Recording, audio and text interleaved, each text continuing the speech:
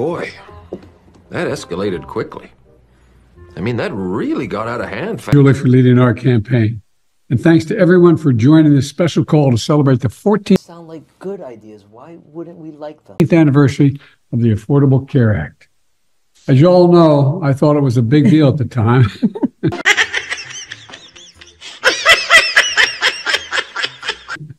Well, it's even a bigger deal today. Could not have been possible without the visionary leadership of President Obama, as you said. Whaley has landed several of those inside low-kicks.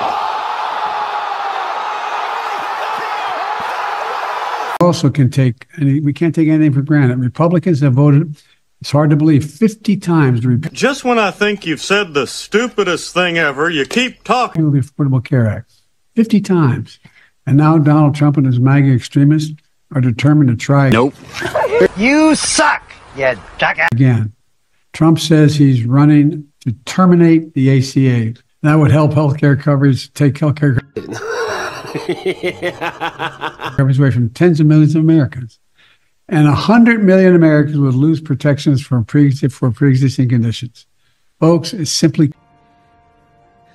What are you saying? can't let that happen. It simply can't let that happen. It simply can't let that happen. What an idiot! We are.